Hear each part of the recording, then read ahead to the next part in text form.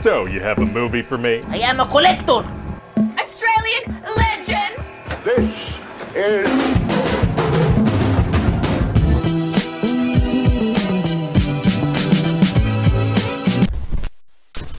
And go. What's up everyone, it's Adam from FWCI and I'm gonna have a look at Brewstew's backyard camping video.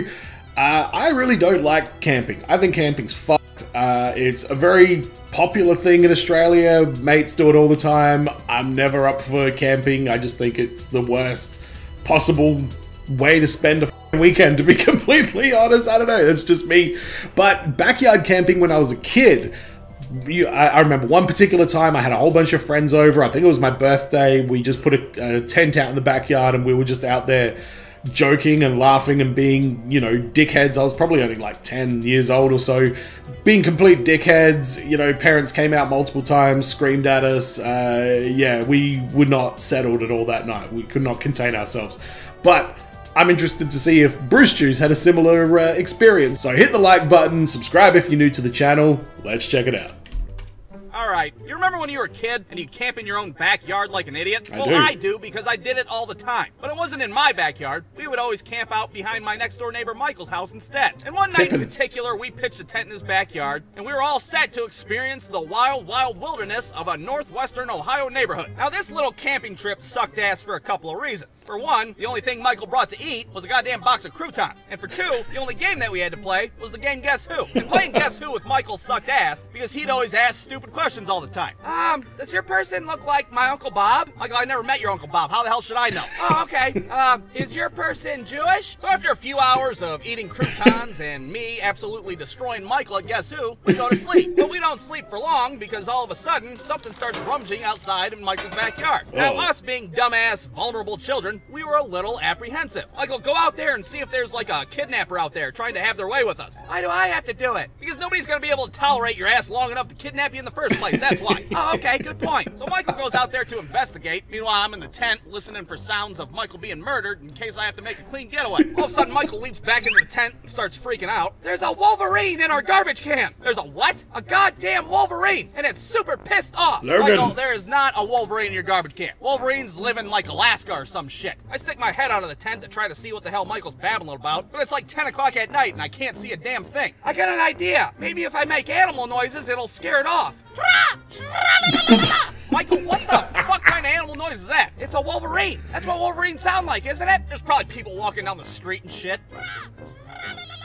Oh, what the hell is that, a Wolverine? I thought those things were in like Alaska or some shit. So now we both decide to venture outside to see what's going on. And I'm not gonna lie, part of me was like, what if dumbass Michael's right? What if somehow a Wolverine pranced his ass all the way down from Alaska to murder us in our sleep?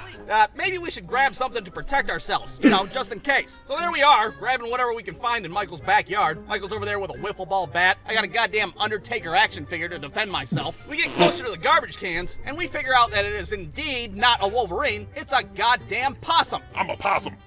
Ah, sick! Michael, that's a goddamn possum, not a Wolverine.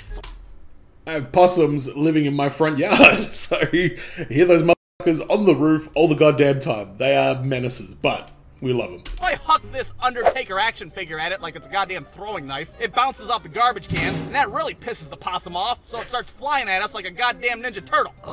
I dive my ass back in the tent like I'm in a Jason Statham movie, but Michael's ass decides— Hang on a second, what are these feral, vicious possums, man? Possums are the most, like, stay out of your fucking business animals ever. You're lucky if you even get to see one. decides to run into his house instead, like the big wuss that he is. So there I am, sitting in a tent with a goddamn crouton box. Surely Michael's not gonna leave me out here and let that possum have its way with me. He's but leaving that's you. exactly what Michael's ass did. So 20 minutes go by and I'm like, oh, to hell with it. I'm just gonna have to make a break for it to Michael's house. I peek out of the tent. I'm all nervous and shit. Hell, I don't even have the Undertaker with me for protection. Now I'm armed with a fucking box of croutons of all things. So there I am, running through Michael's backyard like it's the goddamn beaches of Normandy. I go through Michael's back door and into his kitchen, and I think I'm I'm in the clear. That is until I realize Michael's stepdad's in his underwear getting a beer out of the fridge. Oh, sick, he's wearing whitey tighties for Christ's sake. What the hell are you looking at? And what the hell are you doing with our boxer croutons? What are we, feeding the whole goddamn neighborhood? So after being threatened by a possum and seeing a grown man in his underwear, I decide that I've had enough for the night and I take my ass home. The next day, I go up to Michael like, dude, thanks for abandoning me in your backyard with nothing to defend myself but a fucking box of bread. Well, what did you want me to do? There was a goddamn Wolverine in the garbage. Michael, it was not a Wolverine. Yes, it was. It was a Wolverine and it was going tra-la-la-la-la. God damn it, Michael. For the last time, it was a possum, not a Wolverine. Wolverines live in Alaska and they sure as hell don't go tra-la-la-la-la. Hey, have you guys seen a Wolverine around here? I swear, I keep hearing a fucking Wolverine.